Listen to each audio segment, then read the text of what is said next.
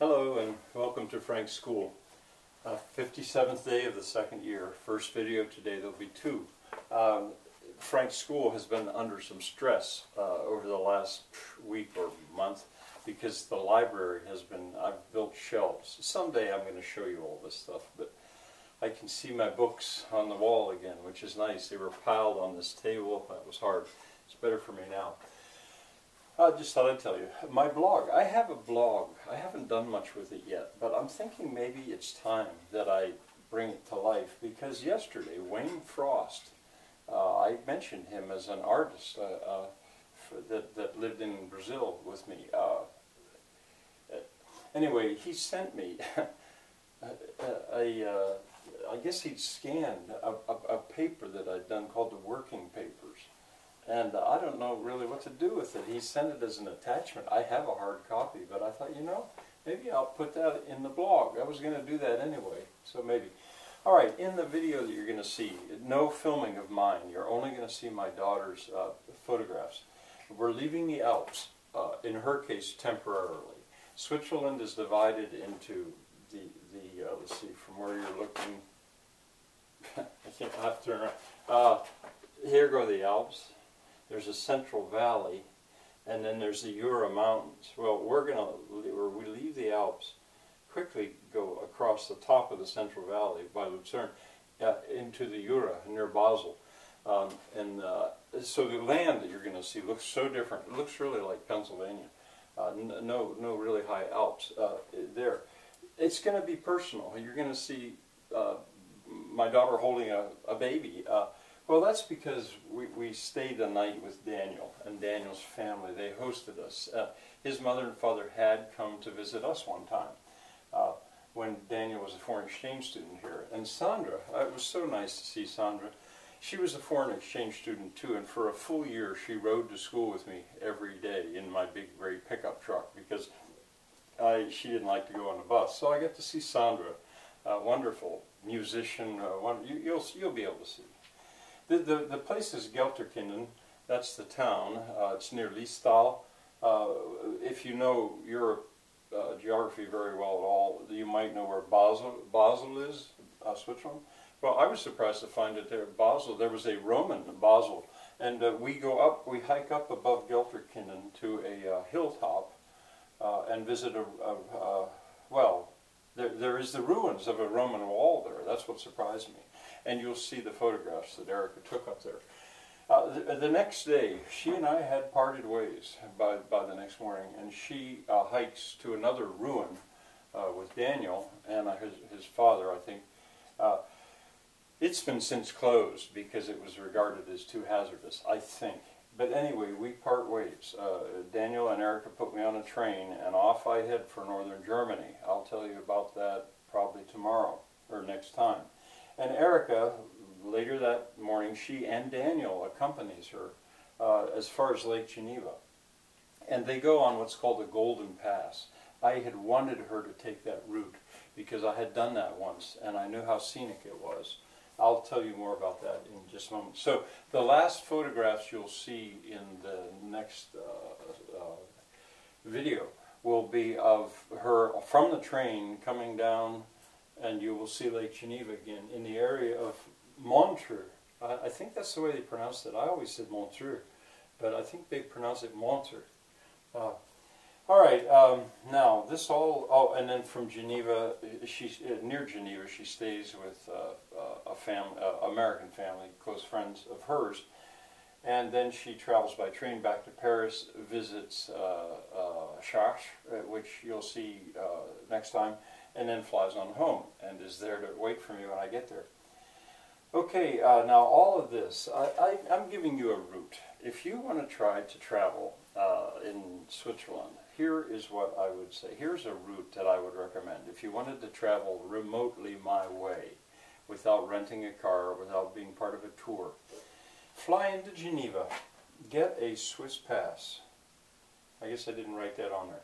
Don't get a Eurail pass, get what's called a Swiss pass. That allows you to be on any trains or postal buses in Switzerland. You could stay the night in Geneva and visit Geneva if you want to. It's an interesting city, but it is a city, and it's not my style. You could actually fly into Geneva and that very same day make it all the way to Osterberg, which if you've seen my videos you should know very well now. There I would stay a day. I would stay there probably 2 nights and go to see the Matterhorn. It's right down below Osterberg is Visp, and there you get the train. It goes up to Zermatt, and that's where the Matterhorn is. But consider the weather. You may not be able to see it. The Hotel Bahnhof is, I don't own stock in these hotels, but I'm giving you names. They have always treated me very well. From there I would travel to Andermatt. In this series we don't do that, but I've done that often. Andermatt is over the Furka Pass. I don't think you could do that by bus. Postal bus, I don't think, maybe. But so the train ends up ultimately going through a tunnel. You wouldn't get to see the Rhone Glacier at the top of the Furka Pass unless you rented a car or took the bus. It could be done, I'm sure. Anyway, there I would stay the night in Andermatt. And I would recommend this hotel, only really because I know it. I'll give you a name. It's Schweizerhof. So if you go online, you can find that. I stayed there once with a group of students, and it was fine. And what's really nice about this hotel is if you go behind it, out the door, up the street a little ways, and take a path, you can be walking up in alpine meadows with the cows, and do that if you stay there. By all means, do that.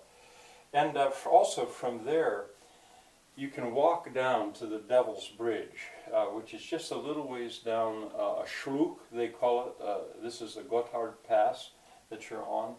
And I walked down there early in the morning the last time I was there, and there was no one there. There was no one there.